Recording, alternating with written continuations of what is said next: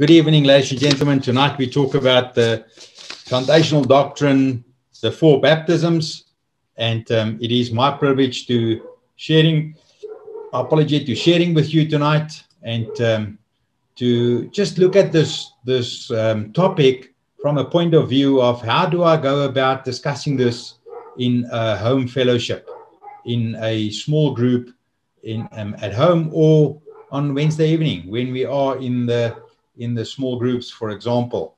So the key is that you and I understand and remember that we are busy getting to know how to present these different topics. And I'm just going to screen share for 1 second and share with you what I have on my mind this evening. And let me just get this box out there so that I can admit everyone. My apology, my administration gone a bit array tonight. As I don't have a co-host, my co-host have not appeared yet, but I see him in the room. So we will get there. So tonight we talk about home fellowship facilitators, and we talk about the topic that we just discussed. And the topic that we discuss is around the four baptisms. But remember, when we are doing a home fellowship, when we talk to people in a home fellowship in a small group, it's imperative that we understand it's all about fellowship, sharing, participation, and contribution. So I have to get the people to be comfortable, to feel that they're in fellowship. I have to get it for the people to be so that they comfortable to be sharing, as well as that they participate. And that's the trick. That's the whole idea. And with being a home fellowship facilitator, that's our end game, is to get everyone in the room to fellowship, share, participate, and contribute.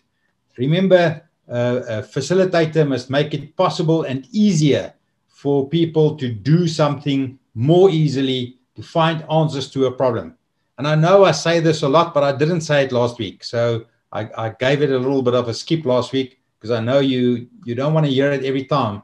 But it is so important that I actually should say it every time. But let that be as it may. Tonight, we talk about the four baptisms. And I just quickly want to show you the four baptisms on one screen so that we understand this, so that we can go and talk about the facilitation for this part. And the first baptism is baptism into the body of Christ. And that's the first baptism. And as I said earlier, the baptizer is the Holy Spirit. If there's a name like the baptizer, a word, I don't even know if that is an English word. The candidate is the repentant sinner. That is the person coming to salvation. The element is the body of Christ. So we are baptized into the body of Christ. And the scripture that I read earlier. The second one is the baptism in water. And remember, I said earlier, Pierre, I did make you co-host. If you will help me in assisting the people in the room, I'll really appreciate that. Thank you, buddy. Pierre and Marion are always assisting, and it helps a lot, because then the presenter can focus. But the key is baptism in water, the baptizer, a believer, any person that is a believer can baptize you. And remember, if you a father, if you a family member, a brother, a sister, a mother, if you a fellow believer, it is very nice if you baptize someone in the family, because every time you get together as a family, that is a special bond, because you know what happened on that specific day, and you constantly are the reminder to your family and your friends with regards to baptism. I have various friends whom I baptized, and I absolutely treasure that privilege. The candidate is the new believer. The element is the water. And if we go to baptism in the Holy Spirit, the baptizer is Jesus Christ himself. The candidate's the believer, because that person now has grown as a believer. And the element is the Holy Spirit. If we go to the last one, the baptism into suffering, which is the one that no one wants to hear about. But that is part of being a fellow believer. Jesus Christ said that you will suffer in this world if you decide to follow him. But remember the key scripture that I read there, and I just want to make sure that I grab that scripture again, because it is important that we know, and please make a note of this scripture, James 5 verse 13 to 15. Please make a note of the scripture. If you haven't noted down the scripture, please note it down. James 5 verse 13 to 15. Because baptism into suffering is not sickness. Because I find people who, when we talk to them, they say, but I'm suffering this illness, this sickness. And that is my suffering for the Lord. And I want to tell you that you don't have to suffer for the Lord that way. Because he said, there's a cure for that. Go find the elders to come and pray for you, to anoint you with oil. We should not suffer sickness. Jesus Christ died on the cross for every sickness, infirmity, and disease. And we should not suffer that and think that we suffer that for the Lord. We should stand against it. We should go find fellow believers to pray with us and to stand against it. And I know there might be some of you on the call who are sick at this moment. I know there are some of you on the call who are at a place of illness. And I truly pray that God will have mercy on you and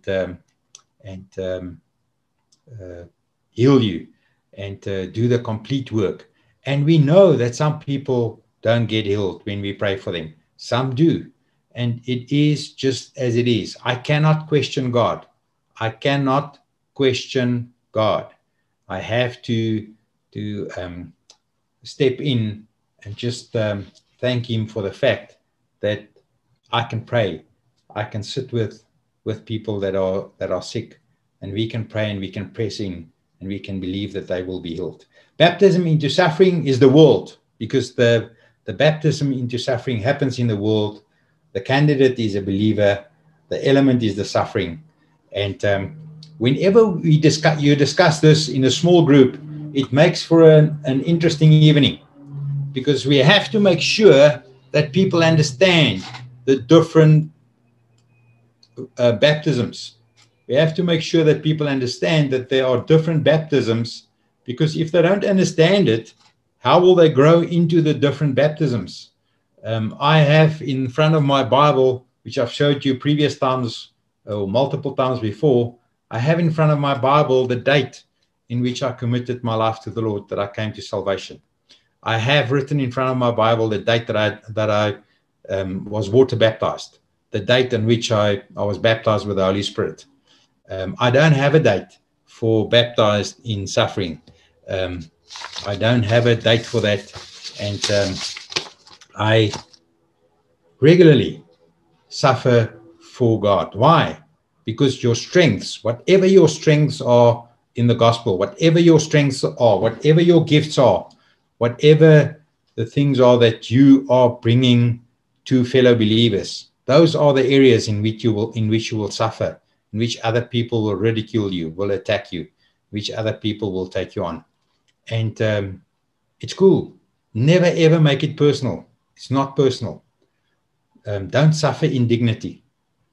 Hear them out. Listen to them. Sometimes we have to listen to people. Sometimes we just have to say, you know what? I'm sorry. I repent. I truly say, I'm sorry. The best place that I can be is to say, you know what? I'm humbled by the words that you just gave me of where I done something to you that you took offense of. And please accept my apology and help me so that I don't do it again. Next time when I do it, immediately talk to me about it. Don't go talk to someone else. Talk to me. And get people to talk to you with regards to those things. The key is that you and I have to talk about it. We have to talk about it. Now, if we go to the small group and we want to talk about the different baptisms, remember, it is easy if you can start and just say, guys and girls, tonight we talk about this topic, and I'm privileged because I can tell you that I'm baptized into the body of Christ on that day. The day that I committed my life to Jesus Christ was that day. And you just give them a one-liner, not the long story, not everything that happened on that day, just a short. This is what happened. I'm so privileged that I can tell you that I am water baptized. It took me this long. Remember in the previous teaching, I told you that from the day that I was baptized into the body of Christ, came to salvation, until the day that I was baptized in water, significant time passed. Why? Because for me, it was something that I had to work through because of the religion that I were brought up in. The church that I was brought up in, well, not religion, the church that I was brought up in, the different dogma, the different way of looking at baptism. And I had to work through it because I had to make sure that I don't do it because one of my friends, because the day that I committed my life to Jesus Christ, all my friends wanted me to be baptized immediately. But I wasn't ready because I was still holding on in the ways that I was brought up, in the way that I understood the gospel until that day. It didn't just disappear and I had a new gospel. I had to learn. I had to work on it. And it's imperative that you encourage the people in your life group, in your small group, in your home fellowship, that you encourage them, that they discuss and talk about this. Why? So that those people who have not been water baptized can say, you know what, I have not been water baptized. It's no shame. It's absolutely no shame to not be water baptized. You don't have to be ashamed for that, because the Holy Spirit has to convict you to do it. And don't be shameful for that. Be open to that. Say, I've been baptized as a baby, maybe. If some of you might have been baptized as a baby, as I was. I have a baptism certificate that's bigger than the report. And I still have it today. But the key is, that's how we were brought up. I should not be ashamed of that. But I moved on. It took me some time, but I moved on because I found the scriptures. And you know what? It's not that I found the scriptures. It's not that someone gave me the scriptures. It's that the scriptures found me. The Holy Spirit found me around those scriptures. And the Holy Spirit told me to be baptized. And I can still remember the day. The day that I was baptized was the 13th of July in a cold baptismal pool. Not in a heated one. On the 13th of July in a cold winter.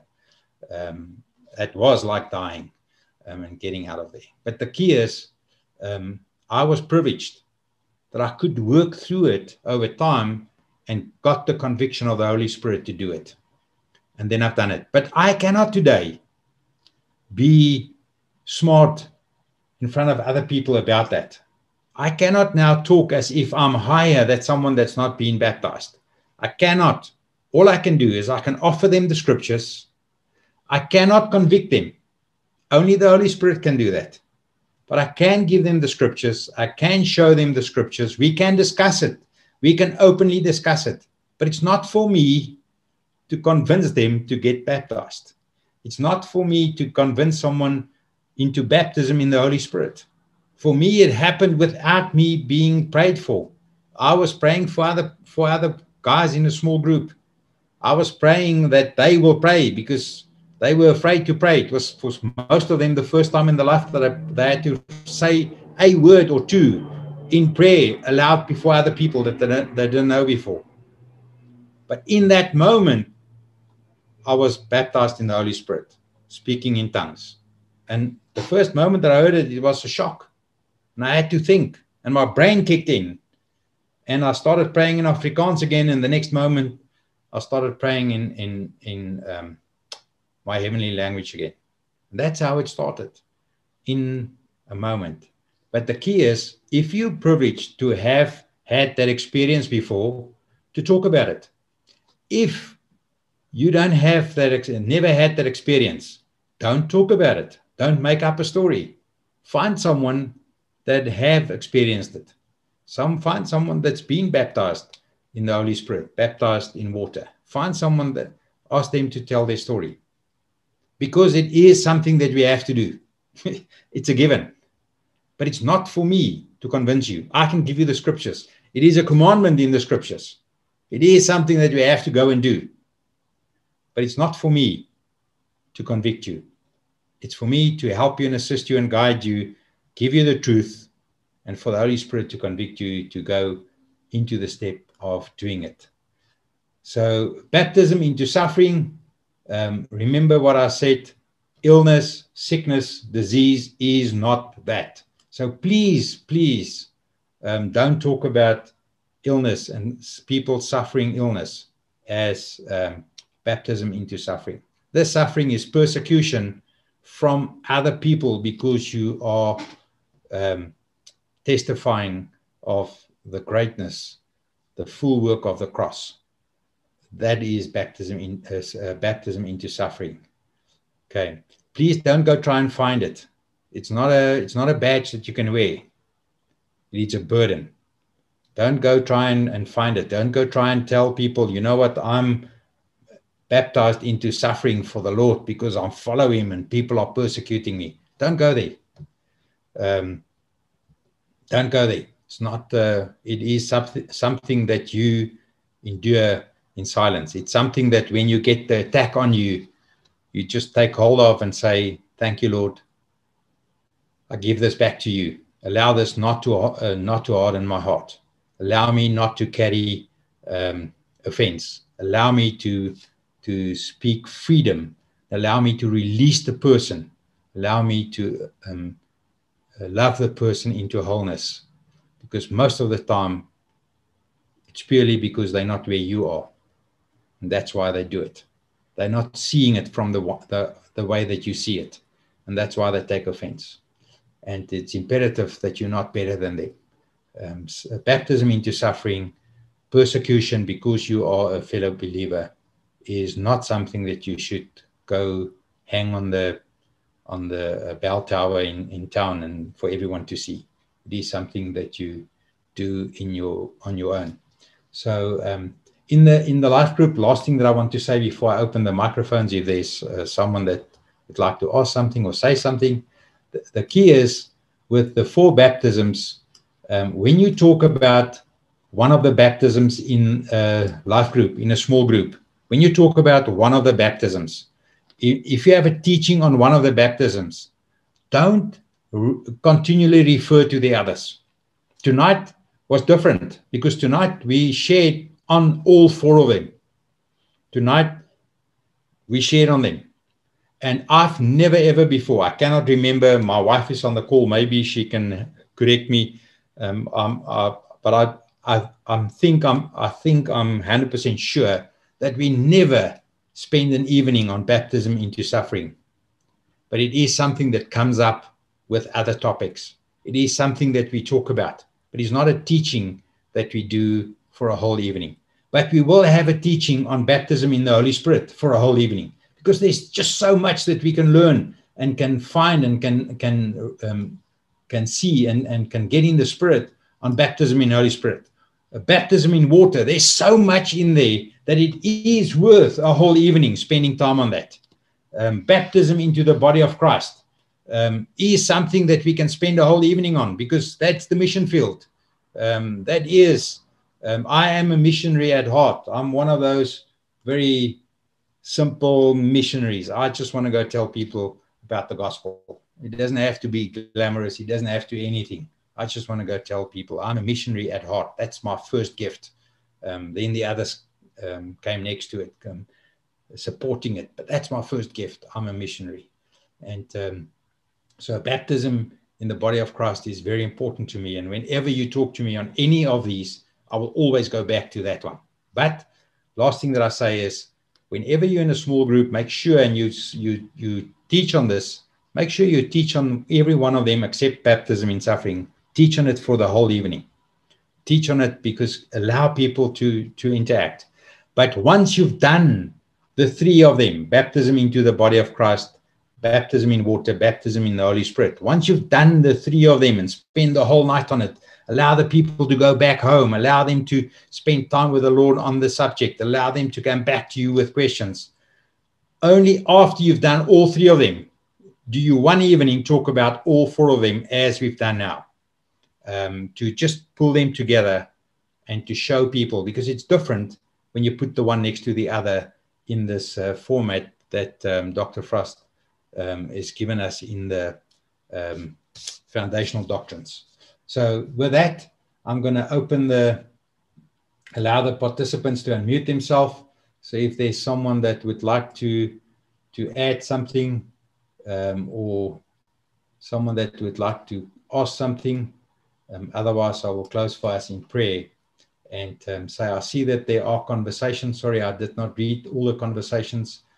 As we go, Tanya Groenewald, I see what you say and I agree.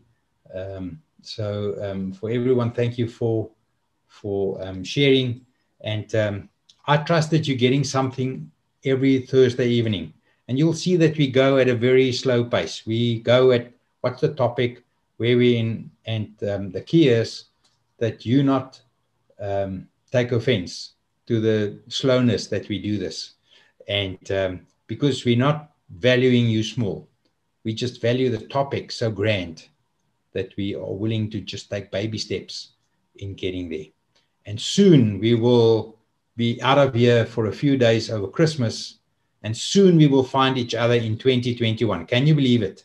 Soon we will find each other in 2021, and we will start doing it differently. Maybe some of you will start having a small group at home. Maybe some of you start having actual people around, and we will go into that in 2021. Only God knows what 2021 will bring, and how true was that for 2020. Neil, I've seen that you unmuted yourself. If you would like to say something, Neil Bredenkamp. Thanks, Daniel. I just want to know which of the baptism is associated with speaking in tongues. I know Dr. Derek Prince says that when you get baptized into water, you must also speak in tongues. He says get the whole package in one go. Yeah. Okay. Thank you for that, Neil. It is a great question, and I would like to comment. Dina, I see your mic is unmuted. I will get to you now. Allow me to just quickly clarify what Neil has asked us, and thank you, Neil. Ladies and gentlemen, I know what Neil is talking about. The key is, for a lot of people, baptism in the body of Christ, the prayer of salvation, getting salvation, committing their life to the Lord, is an island event. It is a one-step event, especially for those who've been in church all their life. For someone that come into hearing about the gospel for the first time, for whom it's fresh, for them it's different. And I've had the privilege of dealing with that. 1 year on Christmas Day, my wife in Morocco had the privilege of leading a Muslim to the Lord on Christmas Day after lunch on the roof of a hotel. Someone that's not been exposed to the gospel the way that you and I were exposed to it from young. And most of us on the call have heard some form of gospel earlier in our life or before. Baptism into the body of Christ, you receive the Holy Spirit. You receive the Holy Spirit. That means that gift. Can you remember when we talked about salvation? You receive the Holy Spirit as a gift. The indwelling Christ comes in with baptism into the body of Christ, salvation. But for a lot of people, they take a little bit of time to open that gift, to actually operate in the Holy Spirit. But I've said earlier in the previous teaching that I've seen people while doing the sinner's prayer, start talking in tongues. I've seen people while being baptized in water start talking in tongues. I see people baptized in the Holy Spirit without talking in tongues. There is no formula with God. So yes, Neil, the beautiful part will be if someone understands the gospel and heard the gospel before, and they baptized into the body of Christ and they start speaking in tongues. It is an absolute. Remember, the moment that I commit my life to Jesus Christ, I receive the Holy Spirit as the indwelling Christ. It's just some people take some time to unwrap the gift and understand what they received, and to understand the power of the indwelling Christ, and to start using that power of the indwelling Christ, speaking in tongues. But remember, not everyone receiving the baptism into the Holy Spirit talking tongues. So I cannot say to someone that tell me I have received the indwelling Christ, the Holy Spirit, I've been baptized in the Holy Spirit, but I did not receive a tongue. I don't have the right to tell them that you're not baptized in the Holy Spirit because you're not speaking in tongues. There is no formula with God. But for some people, it can happen. I have seen it with my own eyes. Salvation prayer, in speaking in tongues, want to be baptized immediately, and we go outside to the pool, baptize them, they speak in tongues, they're baptized in the Holy Spirit, they have the big bang kahuna. God was not that fast with me. I had to think about this. I had to get myself ready for this. So I hope I answered you in some sort of way. Neil, Dina, Barnard, I see that you're unmuted. Thank you, Pastor Dani. Tonight it was quite a revelation for me to know that there are 4 baptisms. I only thought there was only 2, but thank you. That is quite a revelation. But my question is, how are we? You just said we must, in the small groups, we must especially talk about one baptism at a time. But how are we supposed to do it next week when we have the 4 topics? So how must we do that? Cool, thank you, Dina. My apology that I didn't make it clear. I spoke about when you're in a small group and you're planning your small group and you're busy with your program, is to do them one at a time. Remember, we've done them one at a time already. In previous teachings, we've dealt with each one of them separately, except for baptism into suffering. And tonight, we pulled the 4 of them into one presentation. So tonight we talk. So Wednesday next week, we will talk about all 4 as we've done tonight. So thank you, Dina. My suggestion to you was just when you have a small group, when you have your own small group, when you start doing your own small group, and you start preparing what to teach about salvation a whole evening. Don't include the others. Teach about baptism a whole evening. Teach about baptism in the Holy Spirit a whole evening. But after you've done those separate teachings for the whole evening, for people to come back and talk about this and actually go into action, and some of them get baptized, some of them get baptized in the Holy Spirit, some of them do the sinner's prayer. Only after you've done all that one night, say, okay, but tonight we're going to talk about all 4 of them so that we can put them linearly, next one after the other. As you said, Dina, for me it was, you know what, maybe you've heard of all 4 of them, but because you never had them squeezed into one page. And that's why I've put that page on tonight, for you to visually see it, so that we can see that there are different baptisms. But the baptism into suffering is not a topic that I will spend a whole night on. Cool. Thank you, Dina. Patrick Brink, last one for the evening. Did you unmute yourself by accident? Because I see you unmuted yourself again. So, ladies and gentlemen, let's pray. Lord, we just come and we say thank you that we could teach on this topic tonight. Thank you, Holy Spirit, that you will be the one that will help us and assist us to take this forward, that will help us and assist us to know how to, when to, where to, and what to say. Holy Spirit, give us the boldness not to pull away from anyone that opened the discussion into any of these areas. Allow us to see this, allow us to experience this. And Lord, everyone on this call who has not done the sinner's prayer, who has not received salvation, Anyone that's not been water baptized, fully submerged, water baptized as a adult person, as a person that can make the decision themselves, not necessarily an adult in the after their teens. Lord, we pray for them that they will see the value of that the Holy Spirit, that you will be the one convicting them, not for us to convict them, Holy Spirit, but that you will be the one visiting them on that area. Someone that's not been baptized in the Holy Spirit, someone that's not speaking in tongues, someone that has not experienced the full power of applying the Holy Spirit. Lord, we just pray that you will come and help them and assist them in the days coming, so that they understand that and implement that. Because this is our prayer, so that every one of us will have a testimony in every one of these areas. And Lord, whether for some of us it happens in one day, whether it happens in different days, whether it happens months or years apart, Lord, we know it doesn't matter. It matters our relationship with you, because everything is about you, Lord. Because everything is about you, Lord. You first. And because we press in with you, we know that you will bless us with understanding this and actually institute and implement this. Everyone says, Amen. Amen. My apology, Patricia, I see that you unmuted yourself. Can I talk? Why not? I was just a little bit confused. I wasn't aware so much of the baptism in suffering.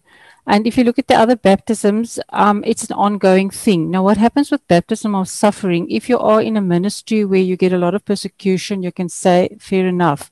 But what if it's something that you experience today and maybe only in a few months' time again? Do you still look at that as being you are in baptism of suffering? Thank you. Or is it just, yeah. No, thank you, Patricia. Allow me to answer that. My apology, I started praying and I only seen... No, I did actually come back and go again. Cool. Baptism into suffering is not a continually everyday occurrence. It is something happening sporadically, not happening. It is like persecution. It is people attacking you on the areas in the gospel that you stand on, the areas in the gospel that you are free on, the areas in the gospel. If you're a watchman on the wall, they will attack you on that. If you're someone standing for righteousness, they will attack you on righteousness. If you're standing for unconditional positive regard for people all the time take offense because you said something that they didn't like, that they didn't do. That is baptism into suffering. It is to drink the cup of suffering that Jesus Christ drank and be part of that. But it is not something that's continually happen every day. It's not a suffering that it is because I confess Jesus Christ and I talk about Jesus Christ and I'm free in him, that I am operating in that area. People will persecute you. Jesus Christ said, count the cost. And that is part of that. Thank you very much. Ladies and gentlemen, it was an absolute privilege sharing with you on this tonight. Have a blessed one. I look forward to seeing you on Wednesday. Bring your friends. On a Wednesday, we actually apply what we learn. I appreciate you. We love you. Have a good one. Cheers.